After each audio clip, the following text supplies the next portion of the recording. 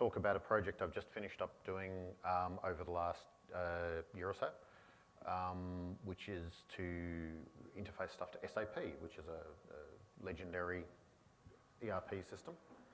ERP just stands for Enterprise Resource Planning, which is a way of saying it's a fancy accounting system that takes over your entire business and makes itself completely indispensable to you by organising everything.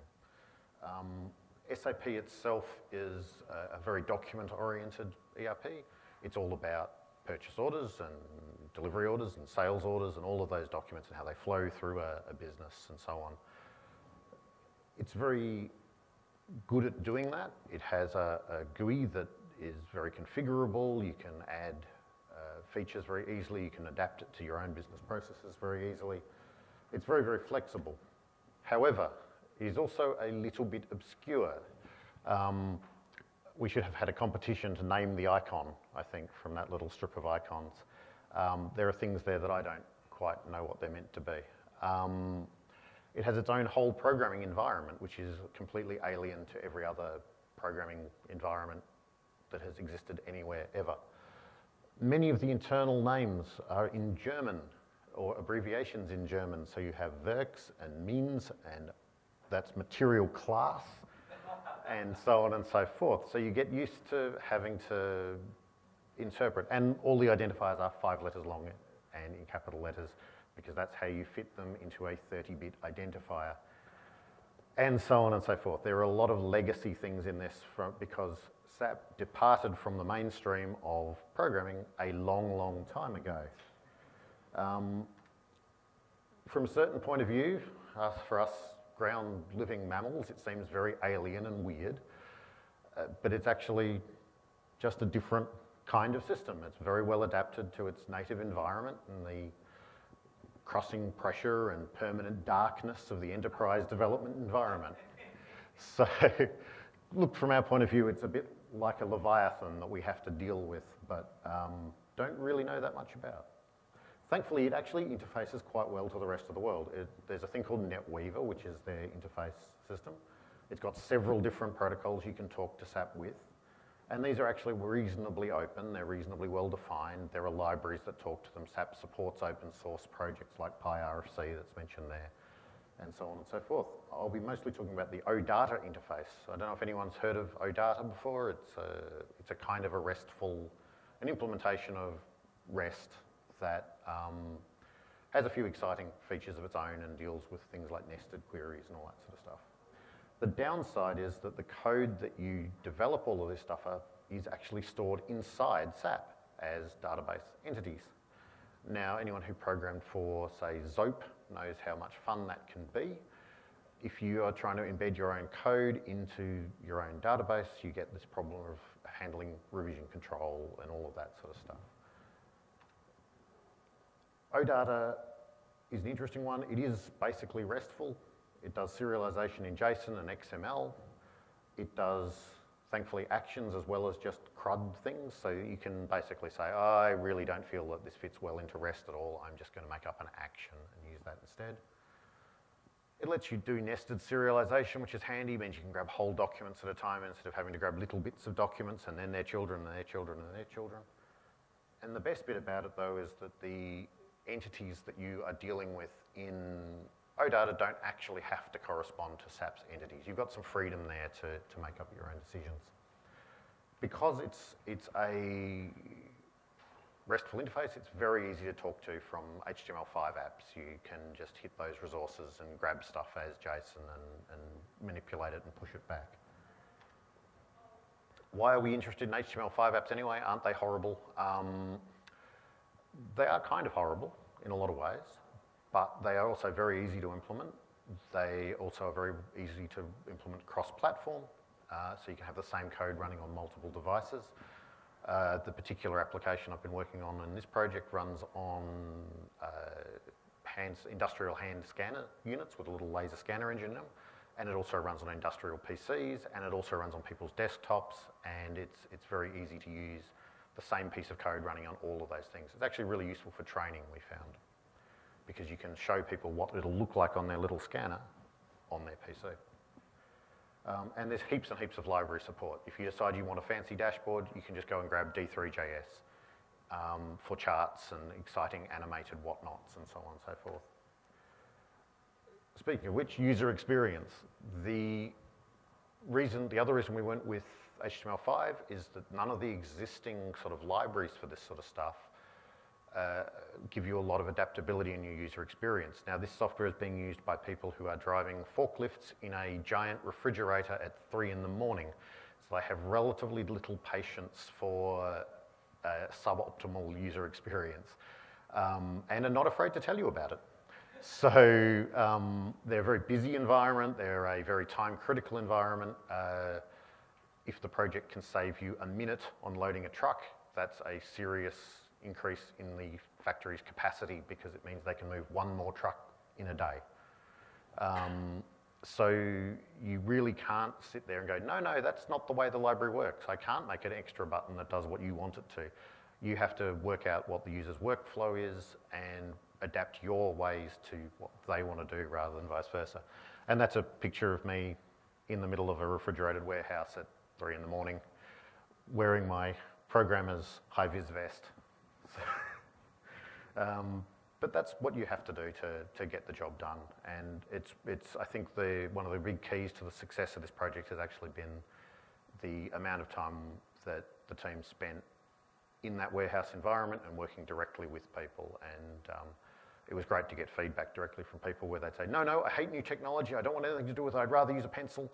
And then as you go through and you talk to them and you get sort of some mental buy-in from people, they go, oh, okay, well, it's all right, I guess, you know. All right, talking about the architecture of this project. There's lots of different ways to put these parts together, some of which may work better for you than others. The first option is to just give web server direct access to the underlying database. It's doable because most of these big systems use something like SQL Server or whatever underneath their business logic, but it's probably not a great idea because it's going underneath their business logic. You can easily get the database into a form which is not allowed by business rules at a sort of a higher level of abstraction. Also, it's very easy for someone to denial of service your ERP system this way because you're putting requests into a web application which is then passing them on to the back end, and there is no rate limiting. You could add it, but it's very hard to add rate limiting to that and to avoid people from handing you expensive queries. So one option there is to just synchronize it off to another database and use that. That kind of gives you a layer of insulation, and you can imagine you can run a firewall down the middle here and then have this in the DMZ and that on the core network. The sync process between those things can be a bit hairy, but you do have an opportunity to denormalize the data and make access much quicker that way. As a case study, a project that's just wrapped up, but ran in production for 6 or 7 years,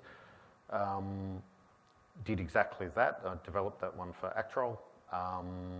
They've since been acquired by another company, so that has been merged in just a couple of months ago to the acquiring company's thing, but it ran in production for several years doing exactly that and dealing with thousands of businesses who are the users of the system every week, letting them review invoices and statements and report on gas usage and how much rent they were going to be up for and all of that sort of stuff, and make payments. And I'm happy to say it moved $31 million worth of payments in that time, which was not bad for a credit card gateway. It eventually got, as of this year, got merged into the acquiring company's systems, and it was quite fun watching their programmers admire my IE6 compatible HTML5, or HTML, whatever it was back then, templates with little no script tags in them in case your JavaScript was turned off, because that was the era when it was originally developed. It was kind of nice that it reached the end of its natural life cycle. It was ready for a redesign, but it was a good piece of software while it lasted. All right, so back onto SAP stuff.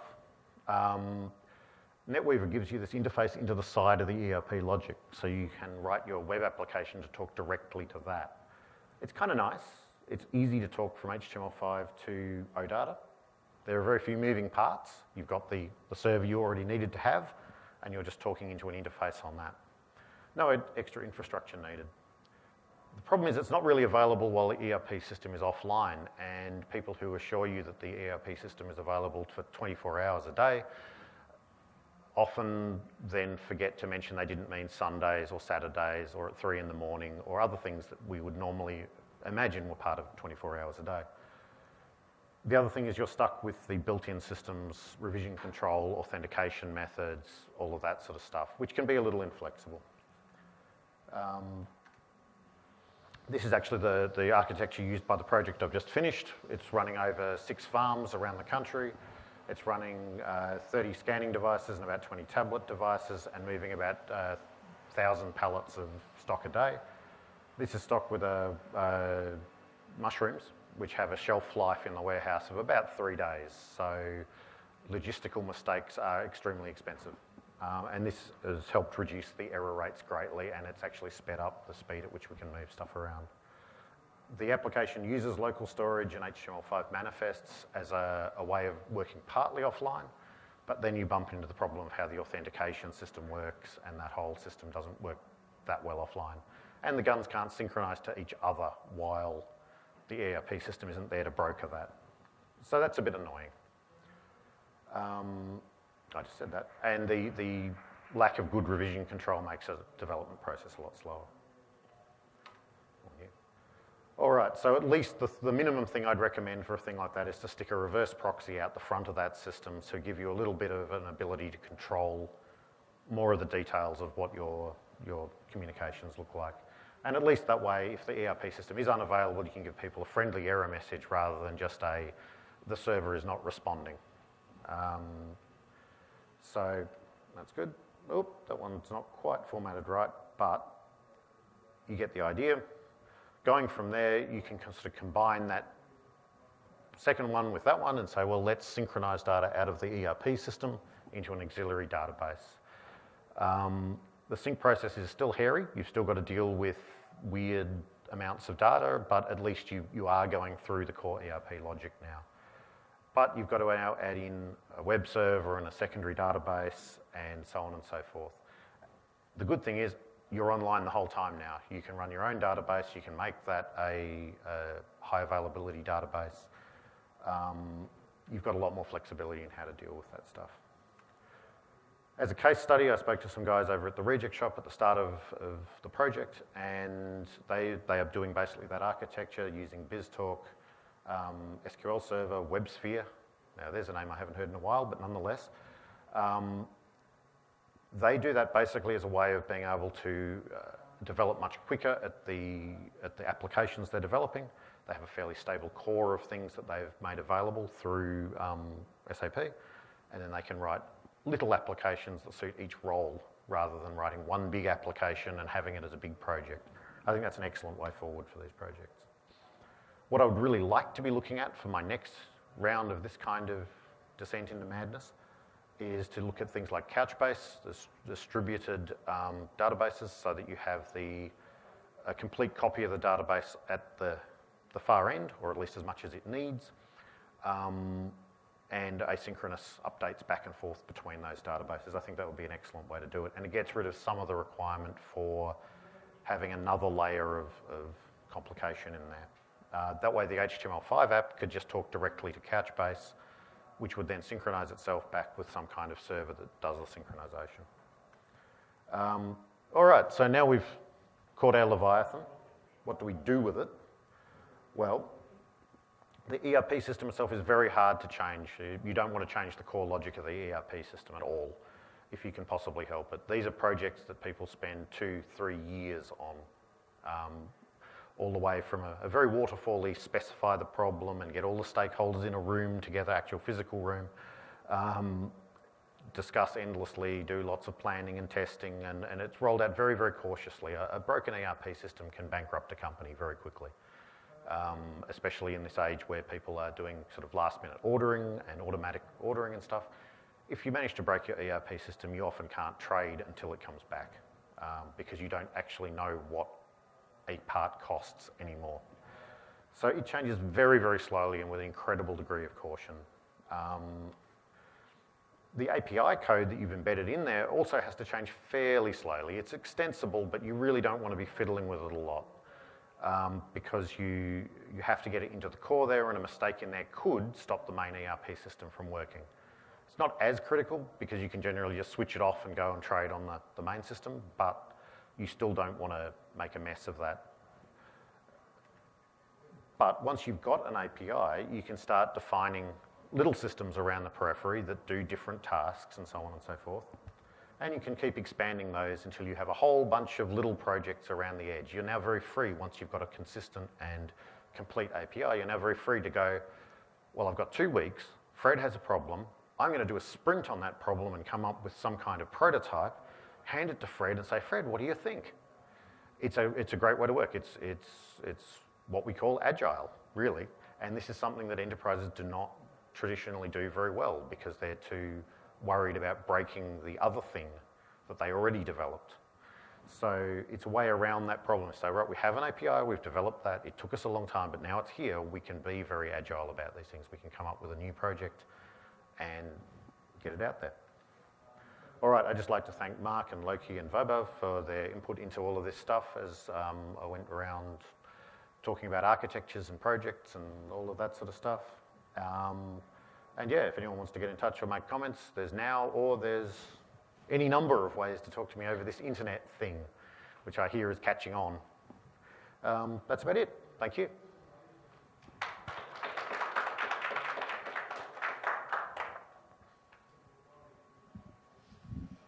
Thank you, Nick. Have we got any questions for Nick about how you talk to strange things under the sea? No? Not really. Oh, yes. Yep. Just a quick one. How many people are in your team helping you do what you're doing? Is it just you on your own? So myself, there's a couple of people on the functional side who are all about working out what the business actually needs and what SAP actually does, which is 2 concepts that are very important and sometimes aligned. And the ABAP side of the stuff was done by Mark, who I thanked in the thing there.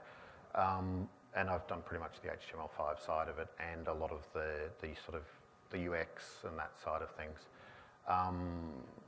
It's the kind of project that I think now that the APIs are there, it would make a lot of sense to have someone look at the design more carefully and to come back and review that stuff. It'd be great to have someone who's more of a UX specialist than myself to come back and look at where that could be improved even further. But now the basic APIs are there, that's actually quite easy to do. And it would be quite easy to say, right, let's iterate on this and come around and compare it to the old one, because that won't break anything. So, yeah. So it's been a small project. I guess it's taken me, been on average about 3 days a week for about the last year working on this sort of stuff.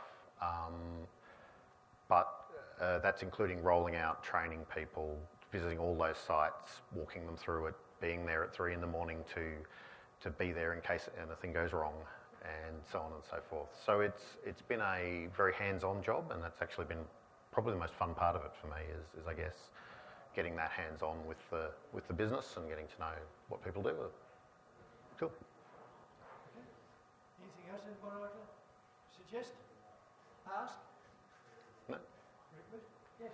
Just thinking of those kind of environments, because I've got a friend who grows alfalfa on a big scale, Yep. and what about like is automation? Like sensors of their equipment and plants and Yep. stock. Is that a totally different kind of thing, or would you see it's interesting to get those systems sort of talking together? So there's an interface there. If you think about, most of those things are done by, say, a separate robotics controller, right? So there is, in fact, a palletizing robot at one of these plants. There's 3 of them. And they pick up cartons and assemble them into pallets, and they know what that stock is because they are also labeling those pallets and doing all that sort of stuff. The question is, how do you interface that into the core system without putting yourself at risk of getting a lot of garbage in there? And one of the problems that tends to come up is if you have an automated system doing something, it can put 1,000 pallets into stock due to some kind of bug. And they're not real stock, and now someone has to find where they are in the database and remove them and all this. What we're actually doing is printing barcode labels for all of these things and then scanning the barcodes by hand, which means that there's a human in the loop and that human can provide some sanity checking. So the human actually does some quality control tasks. So the pallets coming out of the automated systems get labels on them, and then you actually have a look in the pallet and make sure it's what it says it is on the label and that the quantities are correct and all of that. Then you scan that label and that's enough to import the record into the main system. So it's like a QR code that contains everything there is to know about that pallet. You can accept that into the system using the scanning gun, and then it can be moved into the warehouse proper. So as for alfalfa, I imagine that has some fairly bad shelf life constraints as well, so it's similar. Yeah, similar problem. I mean, the reason why this is an interesting project in a lot of ways is that short shelf life. You've got to work out which stock is optimal to send to which location, which is not something I've really talked about in this presentation, but one of the more important things the scanning software does is it looks at it and says, well, no, there's older stock you should be sending. Don't send this stuff out now because there's other stuff you could be sending out that would still be in date. Also, don't send this stuff to, say, Queensland because it'll be too old by the time it gets there. So that's a big factor, and if you've got lots of customers all around the country, you need to consider that kind of stuff. It's not just, first in, first out. It's also what's going to get where in time and who requires what stock and what do we do with it and that sort of stuff. Cool. Thank you. You just reminded me of a tour I did, nothing to do with software, 10 years ago maybe. Went to Big W's distribution place in Warwick in Queensland. Yep. 6 kilometres conveyor belt. Yeah. Under one roof. Yeah. Some of the sites use all that sort of conveyor belt based technology as well, and it's amazing to see in full tilt. Oh yeah, it is too. We drove up to the building and there's all these doors for packing semis up to. Yep. I counted them, 47. Then when I got inside, they were just the incoming doors. The outgoing ones on the other side of the building. It's a massive thing. And I guess nowadays it's all using something like this. Yep. Yeah. Well, the important bit is not to. If you have a system where you jot this stuff down on a clipboard, and bearing in mind it's a 1 degree C humid environment, you use a pencil because a biro won't work for any length of time. Then you've got some stock control, and that's great. But then someone has to take your slightly damp pieces of paper and enter them into the system later. You've just introduced a probably 20-hour lag into your stock control system. So if you're trying to be a bit clever and do on-demand production and all of that sort of stuff, you've just made your life a hell of a lot harder. Whereas with a system like this, the moment you put that pallet on a truck, that pallet has left the warehouse. The moment you harvest a pallet, it exists in the system and you know it's there. So it's a lot easier to make predictions about what you'll have too much of and what you won't have enough of and so on and so forth. So I think that's, the project itself is good because it gives some efficiency to the actual workers on the floor, but the efficiencies it enables in the bigger picture are even more important in terms of reporting and accuracy and ability to do things more flexibly. I can imagine these 20-hour delay with a pencil and piece of paper, what the error rate would be. That's pretty bad too. Yeah, that can be. I mean, you have to be very careful to make sure that your handwriting is very distinct. Yes. I have a plan of how to identify these problems in companies. You just find every A3 clipboard in an organisation. If you need a clipboard this big, you have a problem that needs a database to solve it. That's my theory. I can remember seeing an A3 timesheet, mate. Yeah. It was pre-printed out for the Tasmanian Government auditor at the time, actually, for their auditors when they went out to do audits. Yeah.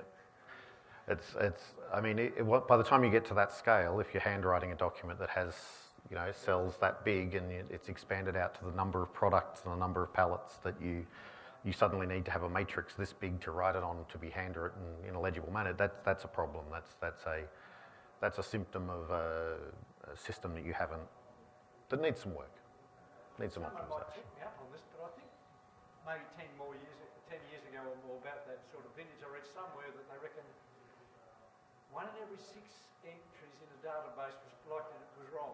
Had an error in it somewhere. Yeah. Maybe it was 6 records. It was 6 6 records, not entries, Yep. or something. So there was something wrong with it. So I'm hoping that these systems will improve on that. Yeah. Well, one of the things, actually, just another thing I didn't mention in the presentation, but one of the other things we really learnt was health checks. So we actually do almost a checksum process on the whole thing and say, well, according to this, we've got this many pallets. How do we physically check that we haven't made any mistakes? And there can be things like pallets live in a location, and these locations are either big or small, and there's a maximum number of pallets you can fit in, say, a shipping container. That's just a hard physical fact. So you can do a health check that says, if it says there are 20 pallets in this shipping container, something is wrong. Go look, you know, and this is a really important part of the project as well, in the sense that when people are first adopting these systems, they often forget to do things, and they often lose things and muddle things up a little bit. And so in some ways thinking about what the constraints of the system are to say, no, that's just not possible, it can't have happened, so let's go back and rewind and find out what's happened, is a really valuable thing to add into a system, I think. Cool. All right, no more questions? Any more questions? Cool. All right, thanks for your time. I'd like to thank you.